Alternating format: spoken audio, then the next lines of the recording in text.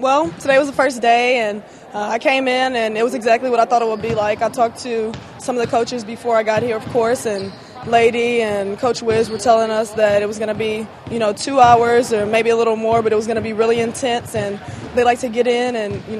teach you and teach us the proper way of doing things. And today we put in the defense that Coach Wiz likes to do, and, it's intense, and this is the way that I played at Texas A&M in college, so I feel like I'm used to playing in this way and getting out in transition and running. So it'll just be a matter of me getting to know the girls and letting them get a feel for me and getting the ball to the right people when they want it. And I'm bought in with the rookies, of course, because we're all on the same page. We really didn't know what to expect, and we were all telling one another, once we get this first one out the way, it'll be a little better because you'll have a feel for what we're going to do. And honestly, we came in thinking that the veterans were going to be really mean to us and not want to give us the ball and not want to talk to us, not want to help us out, but everybody's been extremely helpful.